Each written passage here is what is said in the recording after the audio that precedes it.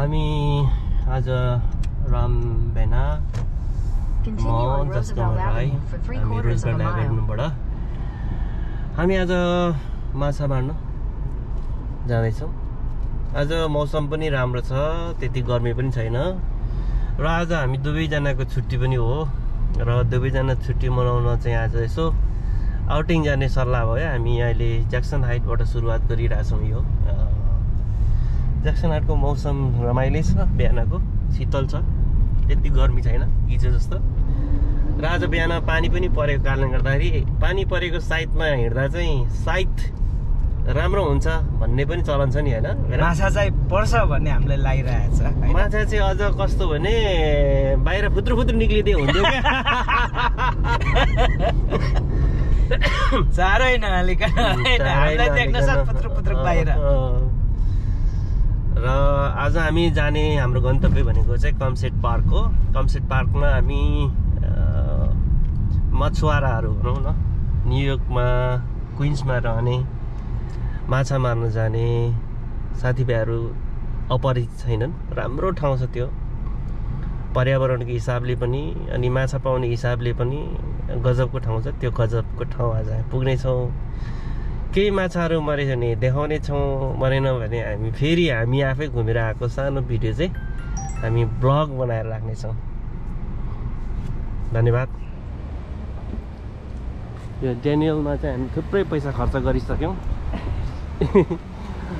यो डेनियल हो, यहाँ हामी छिर्दैछौँ। थुप्रै सामानहरू पाउँछ।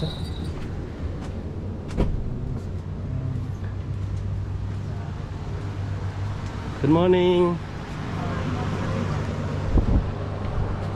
जस्ट मोमेन्ट हामी यो किन भाइ यो यति धेरै माछाको सामानहरू छ, हेर्दैन माछाको गेडीहरू प्रयोग गर्नु।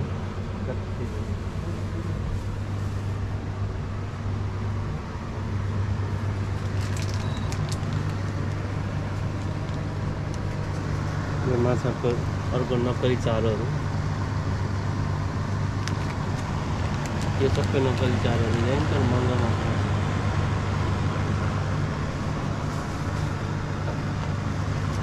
यो सबै किन्यो भने त गरिब भन्छ होला भएन? गरिब भइहाल्यो। यो माछालाई चाहिँ मनोविज्ञान बुझेर बनाएको माछाको चारो है, अर्कोपट्टि पल्टाउनु त भएन? खाएकै जस्तो पक्का है, गर्नेवाला जस्तो। माछाको लाइनहरू यहाँ चाहिँ माछाको अरू चारोहरू, नक्कली चारोहरू सबभन्दा महँगो पर्ने। अहिले यसपालि फेरि बढाएको छ, यो किन्छ महँगीले झन् बढाएको छ।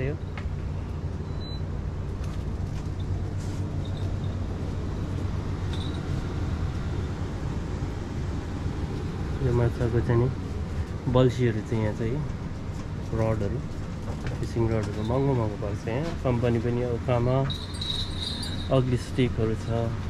अनि मैले चलाउने गरेको चाहिँ पेनको हो, पेनमा बढी अहिले चाहिँ मैले बल गरिरहेको छु। त्यो पनि एउटा मात्रै किन्न सकिरहेको छु। यो बल्छीहरू ठुल्ठुलो पाउँछ। यो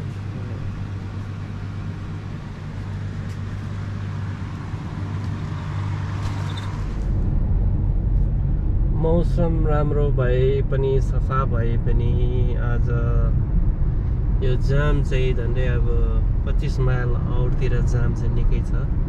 यो जामले गर्दाखेरि हाम्रो सवारी साधन चाहिँ ढिलो भइरहेछ। यो ढिलो हुनुको पछाडि चाहिँ के हुन्छ, अलिकति घामले पनि तताइरहेछ। अब रोक्यो हो, झट्ट रोक्यो। अब जाँदैछ बिस्तारै गाडी। यो कहाँ न कहीँ चाहिँ अप्ठ्यारो भएको छ अगाडि भन्ने लागिरहेछ हामीलाई। कहीँ एक्सिडेन्ट भयो कि नत्र यति साह्रो ढिलो हाइवेमा हुनु भनेको।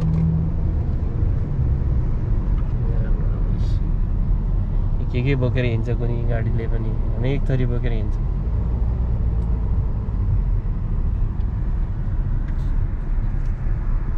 अनि जाम पो भइगयो त, अगाडि केही त भएको छ। अझै हामी पुग्न 45 मिनट लाग्छ भनेर भनेको छ। हामी 12 बजी पुग्ने रहेछौँ भन्ने लागिरहेछ।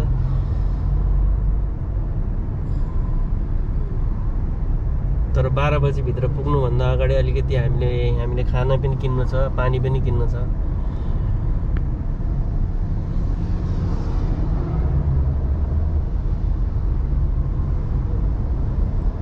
आज माछाको परिस्थिति राम्रै छ।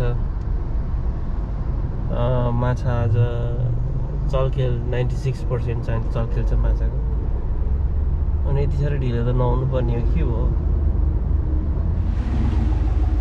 यहाँ चाहिँ अब पेट्रोल पनि पाउने भयो, पेट्रोलको साथमा यहाँ खाजा पनि पाउने भयो। अब खाजा यहाँ के छ हेर्नुपर्छ। Hello, good morning sir. 3.5 mile जति छ हामी आइपुग्नु पर्ने। हामी यो कमसेट पार्क नजिकैको यो सुन्दर गाउँ, यहाँको घर पनि यति सुन्दर छ। पर्यावरण हेऱ्यो जताततै हरियो रुखै रुख छ। राम्रो घर, राम्रो चौरी मिलाएर चट्ट बसेका छन्। यो चाहिँ रेसिडेन्सियल एरिया हो र गजबको चाहिँ नि यहाँ एउटा आर्किटेक्ट देख्न सकिन्छ यहाँ। अनि मजा लाग्छ मलाई यो ठाउँबाट जब गुज्रिन्छु माछा मार्न जानको लागि। यस्तोमा बस्न पाए पनि हुन्थ्यो जस्तो लाग्छ। तर कहिलेकाहीँ के लाग्छ भने यो एकाङ्की भयो, अत्यन्तै एक्लोपनको महसुस हुने ठाउँ भयो जस्तो लाग्छ कहिलेकाहीँ चाहिँ। तर कहिलेकाहीँ चाहिँ मान्छेले प्राइभेसी चाहन्छ नि होइन। जीवनमा केही गर्न चाह्यो, केही गर्न खोज्यो भने मान्छेले यस्तै ठाउँ, क्रिएटिभनेस मान्छेको जीवनमा ल्याउनु पर्यो भने, केही नयाँ गर्नु पर्यो भने मजाले बसेर सोच्ने ठाउँ, एकान्तको, शान्तको, भिडभाडभन्दा फरक एउटा जीवनको कल्पना गर्ने हो भने यो ठाउँ पनि गजब छ। न्युयोर्कदेखि 1 घन्टा मात्रै ड्राइभमा हो। अनि यहाँदेखि नजिकै चाहिँ समुद्र किनार, त्यही माथि माछा मार्ने ठाउँ। अनि कस्तो हुन्छ होला भन्नु त, गजब हुँदैन? त्यही भएर लाग्छ कहिलेकाहीँ यो ठाउँ चाहिँ स्वर्ग नभनिहालौँ, एउटा गजबको एउटा बस्न सक्ने राम्रोसँग चाहिँ नि के अरे सहरदेखिको भिडभाडभन्दा अलिकति पर 1 घन्टा ड्राइभमा यो ठाउँ हुनु भनेको पनि गजबको ठाउँ हो। तर यहाँ चाहिँ बस्न सक्ने परिस्थिति चाहिँ रहँदैन, किनभने यहाँ धनी पैसा धेरै भएका होइन मिलिनियरहरू अलिक बढी होला नि यहाँ। हामी चाहिँ मिलिनियर होइन, हामी चाहिँ झिल्केनियर हो। भएको बेला खाने हो, भएको बेला घुम्ने हो, जस्ट झिल्केनियर हामी। यो ठाउँ देख्न पाइयो त्यसमै हामी खुसी छौँ। अब यी समुद्रको किनार आइपुग्यौँ हामी। आज हाई टाइड चाहिँ 12 बजीदेखि छ। हाई टाइड सुरु भइसकेको छ र समुद्रको किनारमा माछाहरू आइसकेका होलान्। तर पनि हामी अझै 2.5 माइल नजिकै छौँ। यो समुद्र देख्न सक्नुहुन्छ यतापट्टि, गजबको समुद्र। हामी यही समुद्रमा आज माछा मार्दैछौँ र करिब हामी पुग्ने बेला भइसक्यो, नजिकै आइसक्यो। त्यसपछि हामीले एउटा गाडीको लागि एउटा $25 को एउटा काट्नुपर्छ, के भन्छ एउटा चिट काट्नुपर्छ। त्यो चाहिँ 24 घन्टाको लागि अथोरिटी हुन्छ त्यो कार्डले, त्यो किनारसम्म पुग्नको लागि। त गाडीको लागि मात्रै हो त्यो, मान्छेको लागि पर्दैन। तर गाडी पार्किङको लागि हामीले $25 खर्च गर्नुपर्छ यसपछि। तर कहिलेकाहीँ यो 15वटा भन्दा गाडी छिर्न नदिने हुँदाखेरि कहिलेकाहीँ त्यो गाडीको त्यो जुन पार्कको लाइसेन्स पनि हामीले पाउन नसक्ने हुन्छ। र आज चाहिँ अलिक चाँडो छ, पाउन सकिन्छ होला होइन? आश चाहिँ त्यही छ। फेरि विक डे पनि हो, विकेन्डमा चाहिँ गाह्रै हुन्छ। विक डे भएको भएर आश चाहिँ पाइन्छ होला भन्ने आश चाहिँ भइरहेछ। अब हेरौँ अब हामीले पाइयो भने त्यो गजबले हुन्छ, हामी भित्रतिर जान्छौँ। नत्र पाइएन भने हिँड्नुपर्छ झन्डै 4 माइल जति। त्यो 4 माइल हिँड्ने क्षमता आज हामीसँग छैन, त्यसकारण हामी सरासरी फर्किन्छौँ घर है। त्यसपछि चाहिँ रकवेतिर जान सकिन्छ। रकवेतिर अलिक नजिकै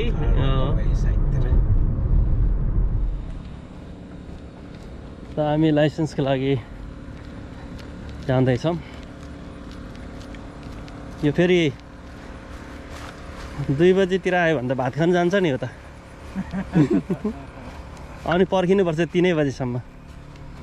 1 घन्टा छ त रेजिस्ट्रेसन पो चाहिन्छ त है हो त रेजिस्ट्रेसन चाहिन्छ नि तपाईँको हो त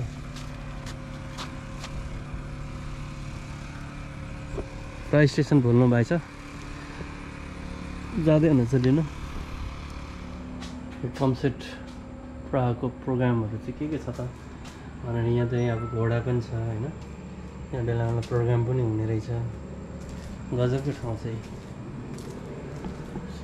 सेल्फ गाइडेड टुर हुन्छ यो माछा मार्ने ठाउँ पनि यो स्ट्रिट पार्कमा चाहिँ हामी आइपुगेको छ यहाँनिर चाहिँ हरिणहरू पनि कुदिराखेको भेट्न सकिन्छ कहिलेकाहीँ चाहिँ आज चाहिँ छैन र यहाँनिर गजबको यो अब पार्क भनेको अब नेपालकोतिर चाहिँ नेसनल पार्क भन्छ होइन के पार्क भन्छ तर यहाँनिर खरायो अत्याधिक पाउँछ अनि खराएर यो हरिण बारासिङ्गा अलिक बढी पाउँछ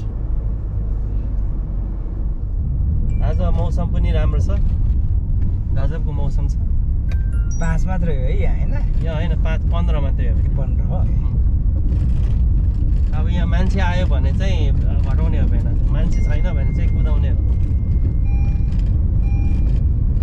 यो अहिले अब बसन्त भएकोले गजबको हरियो छ हरियाली छ अब यो जब बसन्त सिद्धिन्छ यो अटम आउँछ अटममा चाहिँ बढी पहेँलो र कलरफुल उज्यालो जङ्गल हुन्छ यहाँको रुख जस्तो कमसल रुख कसैको आउँदैन यहाँ चाहिँ लिएर सखो रोपिदिनु पर्ने है होइन गर्मी पनि गर्मी छ नि त यहाँ त्यही भएर गर्मी यहाँ छ त सखुवा त सप्रिन्छ तर हिउँदोमा फेरि मरिहाल्छ नि त हिउँ पर्छ सखुवा त अहिले हामी यो किनारमा आइपुगेको छौँ हो त्यो माथि त्यो डाँडाको जङ्गलको फेदमा हामीले गाडी राख्यौँ अनि यो किनारै किनार हुँदै हामी योबाट जाँदैछौँ हाम्रो गन्तव्यतिर यो कमसेट पार्कको यो किनारामा धेरैचोटि माछा मार्न आयौँ प्रायः हामीले खाली हात चाहिँ फर्केको छैनौँ प्रायः हामी माछा 1-2वटा भए पनि पारेर जाने गरेका छौँ तर त्यो माथिल्लो त्यो किनारामा पनि मान्छेहरू खेलिराखेको देख्नु भएको थियो त्यो किनारामा पनि मान्छेहरू खेल्छन् तर त्यहाँ माछाहरूको जुन फ्लो हुनुपर्ने हामीले धेरैचोटि खेल्दाखेरि त्यो फ्लोहरू पाएनौँ र यो जहाँ अगाडि रामभेना जाँदै हुनुहुन्छ रामभेनाको गएको तीरतिर चाहिँ माछाको फ्लो बढी हुने र दुईतिरबाट आएको पानीहरू यहाँ मजाले खेल्ने भएको कारणले गर्दाखेरि माछा पनि सुन्दर ठाउँमा रमाउँछ भन्ने कुरा चाहिँ यसरी पुष्टि हुन्छ हामी यहाँ जाँदैछौँ आजको माछा गन्तव्य कमसेट पार्क यो किनारामा तपाईँहरूलाई पनि स्वागत छ माछा मारियो भने तपाईँहरूलाई अवश्य पनि देखाउँछौँ यो माछा आजको खोलाको किनार पनि अत्यन्तै सुन्दर छ सफा छ नत्र अरू बेला यस्तो सफा हुँदैन अलिक धमिलो कस्तो कालो अलिक धेरै घाँसफुसहरू मैलाहरू बगेको देख्न सकिन्थ्यो तर आज सफा छ मौसम पनि सफा छ मेरा गर्नुभयो पक्नुहोस् म बोक्छु अब तपाईँलाई कस्तो लागिरहेछ यहाँ हाँस पनि चलिरहेछ है ए यो त सिगल भन्छ है सिगल ओके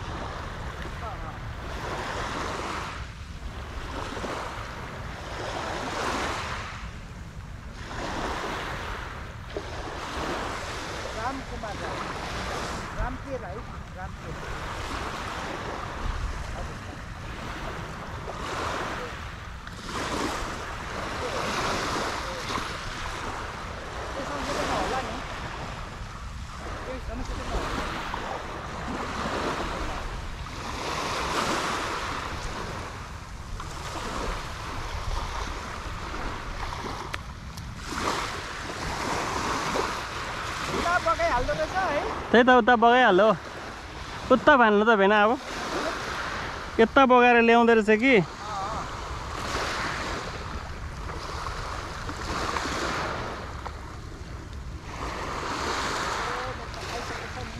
त्यही त मेरो खाइसकेर अनि शङ्का लगाएर निकालेको नि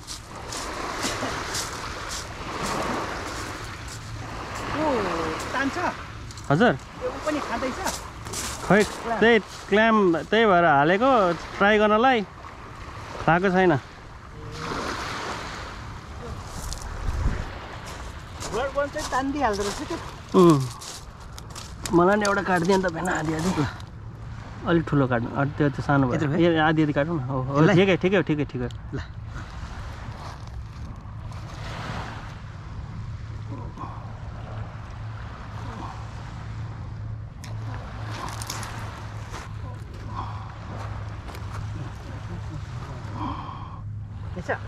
ए अड्काएछ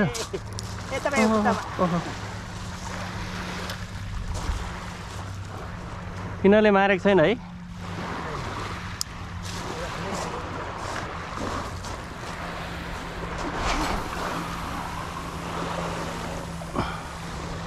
यता हानु यता पकाएर लिएर आउँछ क्या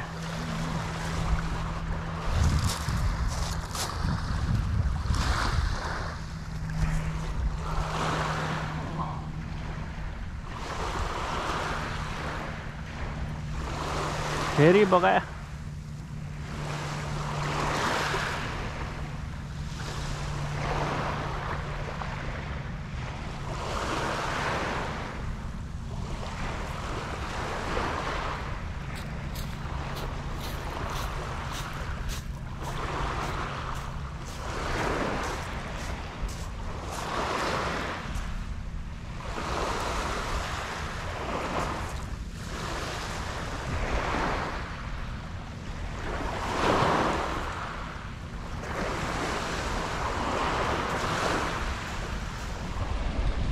आज हामी दिउँसो आएको थियौँ भनौँ 12 बजी तर 12 बजी आएर माछा मार्न कोसिस गऱ्यौँ 12 बजीदेखि 1-2वटा माछा पर्यो तर धेरै पार्न भने सकेनौँ र आजको काम त्यस्तै होला जस्तो छ यो हाई टाइड अब आउनेवाला छ 1-1.5 घन्टामा पहिलो हाई टाइडमा हामीले अलिकति माछा मार्यौँ अब माछा मारेको भनेको यति नै हो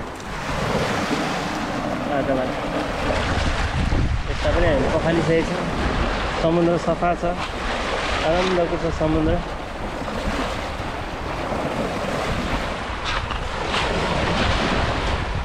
तर आज हामीले माछा मार्नु नसकेको हामीलाई पत्तो छैन आज हामी दिनभरि बस्यौँ पर्ख्यौँ मेहनत गऱ्यौँ खास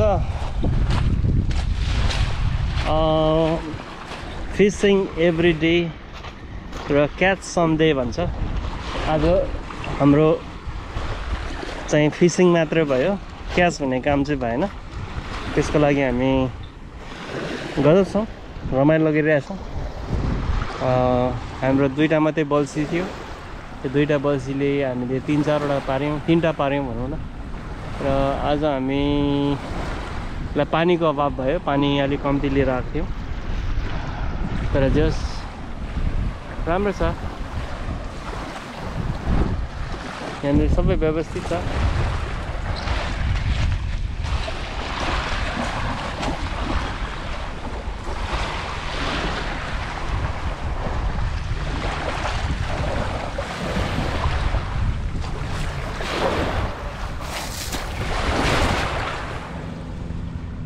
यहाँ जो माछा चाहिँ मरेन बराबर नै हो रामभेडा र म दिनभरि रुक्यौँ रुङ्दा थकित छौँ पानी पनि सिद्धियो पानी लिन जाने हो भने यहाँदेखि झन्डै 15 मिनट हिँड्नुपर्छ गाडी लिएर फेरि 10 मिनटदेखि 15 मिनट जानुपर्छ पानी पनि कम्ती भएछ त्यसकारण आज हामी अलिक हतोत्साहित चाहिँ भएको छौँ तर अब निराशा चाहिँ छैनौँ 2-3वटा माछा चाहिँ मरेको छ। ती माछाहरू भन्दा पनि झिँगाले टोकेर, यो जङ्गली झिँगाहरूले यति साह्रो टोक्दो रहेछ, यो टोकेपछिले खुनै निकाल्दो रहेछ। अब यो खुन निक्लिसकिसकेपछि चाहिँ अलिकति आत्तिने कुरा चाहिँ हुन्छ है। र आजको भिडियोमा म यहाँ छु, रामबेना यहाँ बसिराख्नु भएको छ, अनि हामी दुवैजना मात्रै छौँ किनारामा, कम्सेटको किनारामा। र दुवैजनाले हामीले अर्नेस्ट हेमिङ्वेको ओल्ड म्यान एन्ड सीको बारेमा पनि चर्चा गऱ्यौँ। त्यहाँ पनि एकजना बुढो मान्छे जो 70 नागिसकेको हुन्छ, ऊ नाविक पनि हुन्छ र उसले माछा पनि मार्नुपर्ने हुन्छ, त मछुवारा हुन्छ। र उसको बारेमा आज हामीले उसको फिल्मको बारेमा चर्चा गऱ्यौँ, जो अर्नेस्ट हेमिङ्वेले लेखेको हो, old man and the C. त्यसको बारेमा हामीले चर्चा गर्दा चाहिँ ओल्ड म्यान चाहिँ कसरी सफल भयो भन्ने कुरामा चाहिँ दृढ निश्चय र प्रतीक्षा, प्यासनको कारणले गर्दा ऊ सक्सेस भएको हुन्छ। हामी पनि अर्नेस्ट हेमिङ्वेको त्यो ओल्ड म्यान जस्तै आज प्रतीक्षा चाहिँ गरिरहेको छौँ, अनि त्यसलाई प्रतीक्षा भन्दाखेरि पनि प्यासनका साथ अलिक घाम डुबेपछि माछा आउँछ कि भनेर, आएन भने पनि केही छैन। हामी फेरि fishing every day catch some day, केही सिद्धान्तमा आधारित रहेर हामी हिँडिरहेका छौँ।